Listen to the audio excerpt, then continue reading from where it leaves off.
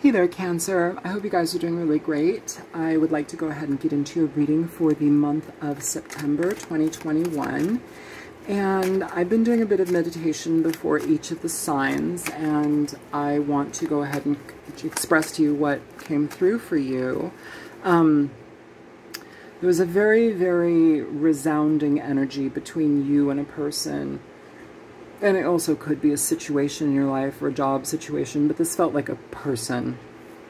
And this was more so about like recognizing and acknowledging your connection with each other, or perhaps one person towards the other, and taking things to the next stage, taking things to the next level. So it was very heavy and about like acknowledging and moving forward here. So let's go ahead and shuffle a bit. I'm going to do a 9-card spread for you. Show me for the sign of Cancer. September 2021, Sun, Moon, Rising, and Venus for Cancer, please. Cross watchers are always welcome.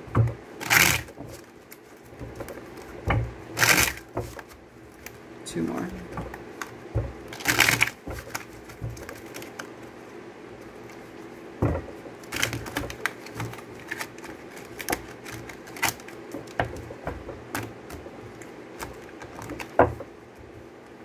Okay, Cancer. So first card out we have is the King of Pentacles. Taurus, Capricorn, Virgo energy. In regard to connections with a person, this is a very stable connection. It's somebody that can also have a lot of financial abundance, security. It can be somebody who owns their own business. This is somebody that takes care of themselves. They're very much connected to the practical, mundane, sometimes, you know, materialistic world, and there's nothing wrong with that. It brings a sense of security here. As far as like feelings towards a person, stuff of that nature, it's somebody that is very intentional in how they cultivate and safeguard a connection.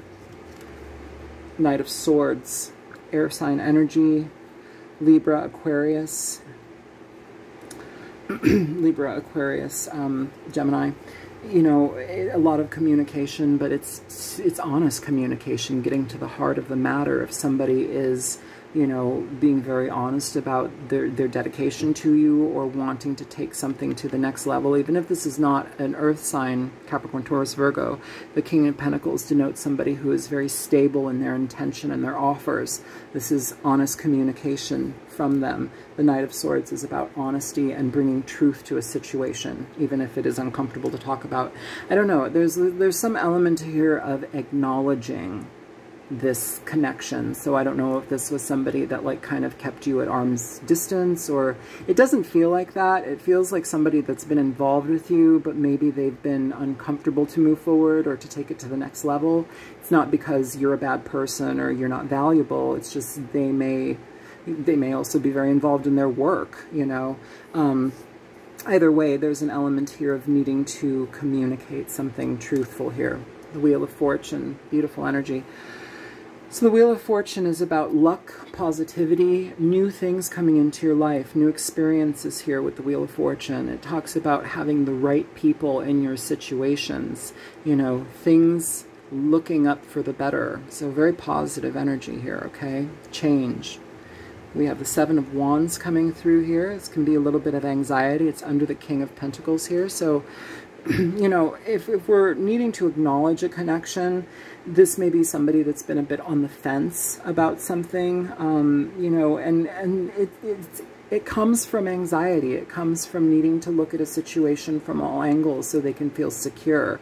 It seems like a matter of security versus, you know, like or love. It's more like a personal sense of security issue. You have the Page of Swords here, so under the Knight of Swords. So maybe a situation where a person might have, this is going to be the center of this reading. So if it is the center of this reading, it can talk about somebody who maybe they've excelled in making their own business or careers, or, you know, they're very, very stable in their life in so many ways, but perhaps their communication is a little immature. Perhaps they don't know how to communicate fully with somebody. You know, but this is also, this can talk about brainstorming ideas, having a back and forth dialogue with somebody here with the Knight of Swords. Very intent to communicate here. Either way, with this energy presenting itself, Seven of Wands, Page of Swords, this tells me that there is anxiety when it comes to communication, even if it's small communication. The Moon, emotional disturbance, emotional frustration, not being able to see a situation for what it is. And that's kind of what I'm picking up here. It goes back to this sense of security, Cancer, where you're dealing with somebody who they deal in a very practical world. There is a very practical way that life moves, and this is how they deal with it. When you get to the Moon energy, this is your and Pisces energy, the Moon. It is Pisces, but as a reader, I see this as you. There's a lot of ebbs and flows and tides and swells, and there's a lot of connection to the Moon. You're ruled by the Moon energy. So with this can be, it can throw somebody off when their whole world is about practical, mundane reality, materialistic, you know, the practical, tactical, this is how it is and this is how it works. And when they get emotions, especially when connecting with a Cancer, things can get flooded, things can get a little bit out of range for them. It can be uncomfortable. And so it's like if we have, it almost feels like this person, they're present, good things are about to happen, or good things have been happening in this connection, but it's like addressing the internal struggle when it comes to communicating situations with a person or with you, addressing those things, you know, and that may also affect their ego as well a little bit, just because they don't want to seem like they don't have their shit together, you know? Let me take a little sip of tea real quick. Sometimes emotions and vulnerability can be very difficult for people to express. They get their guard up. Queen of Cups, there you are. I mean, literally. So, yeah. You know, this energy, I mean, completely what I'm talking about here, like there is a deep soul resonance or some sort of connection here where it's like, we feel the connection, but we're hesitant to engage in it further, or we need to look at it from all angles to get a different position and understanding of it. This King of Pentacles with the Seven of Wands and the Queen of Wands, it's like sandwiched between you. There's a distance here, and you know, it doesn't mean this person doesn't love you, but there's an emotional distance here. This is, as far as like action is concerned, the actions that this person is taking is one of resistance to a certain degree. And it feels like that is literally brought up because of immature communication styles or immature emotional attachments. The Four of Pentacles coming through here. Holding off, not making a decision, you know, still keeping yourself kind of reserved. That seems to be playing out in this reading quite a bit. Feels like it'll change, I do hope, but, you know, it's addressing things. Okay, so I'm hearing, okay. So I'm hearing, like, why, it's almost as if somebody, like, said something that, like, they're trying to justify not taking something to the next level. Like, can't we just have it this way? Or like, do we have to like push forward? Does it have to be more right now? It's almost as if like somebody trying to like justify taking it very, very slow, or like not engaging into icky emotional territory. And like, you're a Cancer, you're all about the emotional territory. So it's a unique juxtaposition with this sign, especially if it is an earth sign. And the thing about that is, Cancer, you can bring an earth sign out of themselves in a very nice way. Earth and water play very nicely together. There's a lot of potential for that element combination to grow. There's growth there. You know, so just be conscious here. And if this is a Capricorn that you're dealing with, Cancer, there may be kind of like a clashing of wills here as well. Two cardinal signs. It's a little bit, it can be a little bit tough just because both parties have very distinct understanding of what they feel things should be, how it should be. That can be difficult, especially when it comes to this, I'm hearing sensibility, the sensible foundations of somebody who does not express or emote as much as they think and do. You know, they're doers, they're thinkers, they get to the bottom of things. They don't express, they don't feel. I mean, they do feel, but like you live in a very different world, Cancer. This energy is, it's kind of polar opposite, but also works well together. Outcome, the Hierophant. So this energy, yes, it can talk about commitments. Yes, it can talk about tradition, This is a very traditional energy here as well. Let's flip this over. Okay, Eight of Pentacles, beautiful. You know, working for what you want, working for the connection here.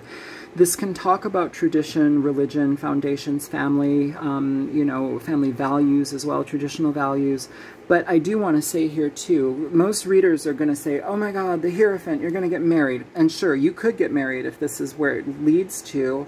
You know, this reading does, you know, what I meditated, it talked about moving things to the next level, going to the next stages in your relationship, like feeling that out.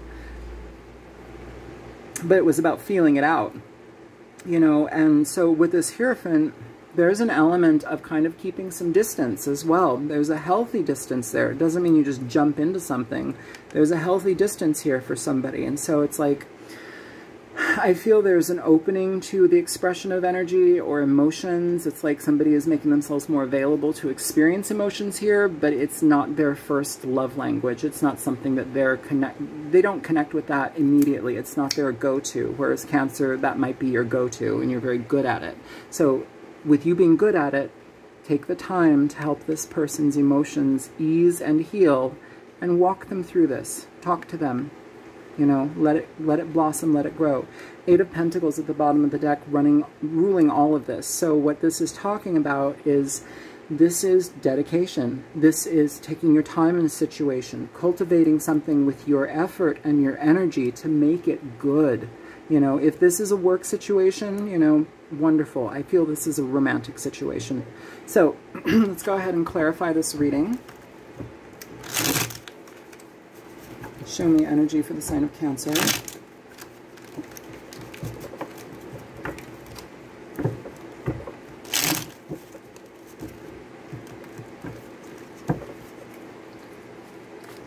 Show me the King of Pentacles here for Cancer, please.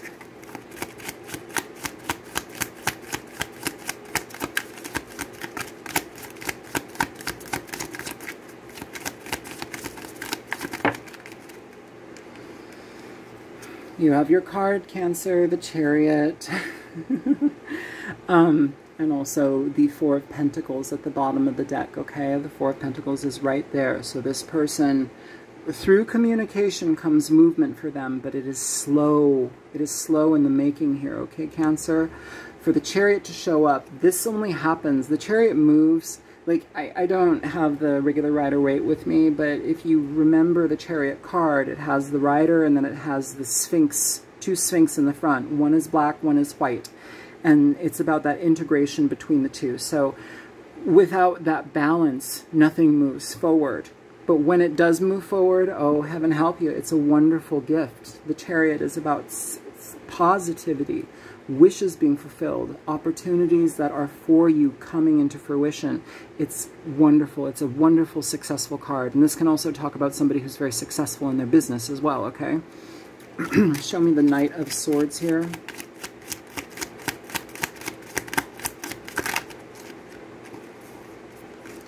You have the Knight of Pentacles coming out with the Knight of Swords here. And at the bottom of the deck, the King of Swords. So what this is telling me, Cancer, is that this person is somebody that is very logical. They are not ruled by their emotions. They're very, very discerning when it comes to how they engage in situations. And so you're going to need to be very, very patient with this person as they process a situation. But the nice thing about the Knight of Swords and the Knight of Pentacles is that this is also very, very honest communication about how I would like to move something forward, how I would like to go and take this to the next level. It comes with a very good amount of stability here. Might be a bit cold.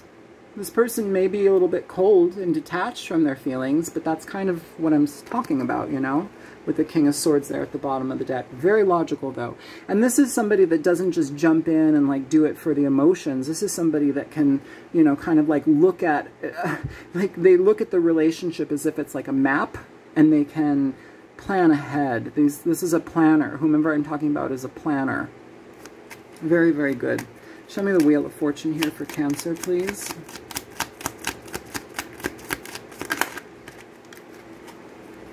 So for the Wheel of Fortune, we have the Ace of Wands, bottom of the deck, Judgment here, Cancer.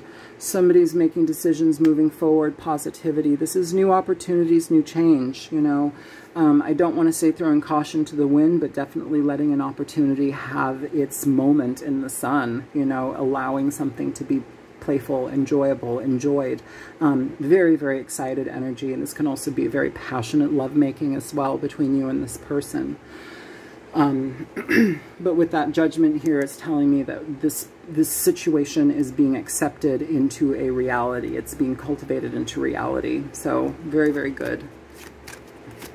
Show me the Seven of Wands here in the situation for Cancer. Yeah, you have the Hierophant here, and you've got Death at the bottom of the deck. Hierophant ending, or the outcome. So again, this person may have I literally heard stick up their butt. But it's not in a bad way. It's not like, I don't feel like this person is malicious or terrible. It just feels like they're like hyper reserved. With the Death card though, it indicates that there is a transformation here, a changing of the situation towards something new. The Hierophant, if this person is getting involved with you, or this is somebody that you've been, I feel like this is a connection that's moving forward. This person is more so focused on stability, foundation, and marriage. I'm going to say that. I don't like saying marriage in readings just because people get all like, you know, wide-eyed and just, I don't know, too many readings on the internet are like, yes, you're going to fall in love and you're going to get married. I'm like, really? Like, how many times have you watched readings and you're still alone? Like, I say that, you know, I don't mean to be harsh in that way, but like, every time you see the Hierophant, it means you're going to get married. Come on, you know? But here, this person, it feels like there's some anxiety when it comes to like making sure that this decision is made correctly and in the right way.